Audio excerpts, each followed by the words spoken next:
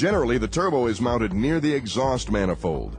Exhaust gases enter the turbine side and strike the fins of the turbine wheel, causing it to rotate, which in turn rotates the compressor wheel on the other side.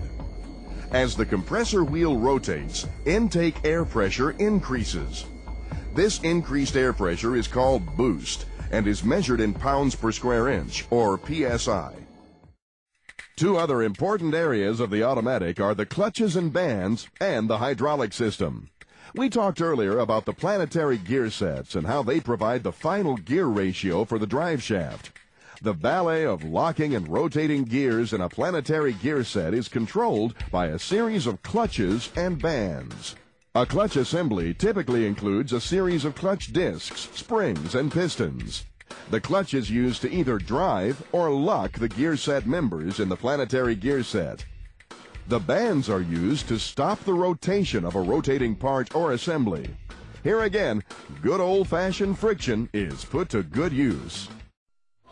Overhead cam engines come in two forms, the SOHC, single overhead cam, and the DOHC, double overhead cam. SOHC engines typically have the basic 2 valve per cylinder, but sometimes may have 3 valves per cylinder. The DOHC engine has 2 cams per head, 1 intake cam and 1 exhaust cam. The big advantage with the DOHC is the ability to have at least 4 valves per cylinder.